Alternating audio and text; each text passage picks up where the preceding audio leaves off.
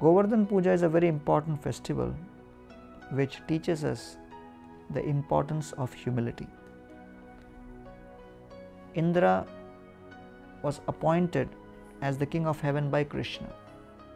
With time, when people get privileges, influence, power, they may forget the very person who appointed them.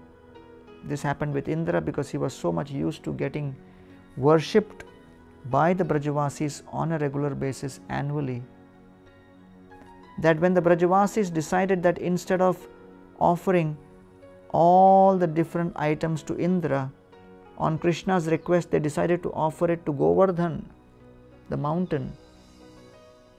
For Indra, it was the ultimate insult.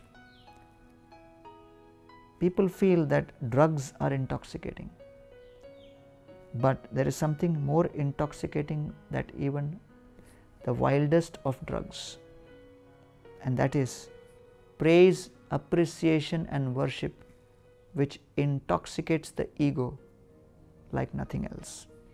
Therefore, Krishna performed this Govardhan Puja for three purposes. First, he wanted to humble Indra, his servant, to explain that no matter who you may be, but you can only serve with humility and not with ego. Second, Krishna wanted to glorify that a servant like Govardhan was willing to go through unlimited pain of getting all the thunderbolts and heavy rain on his head to protect the other servants of Krishna. And third, Krishna wanted to leave behind a culture of an amazing annual festival which would bring communities together in respecting nature and in worshipping and serving the Supreme Lord.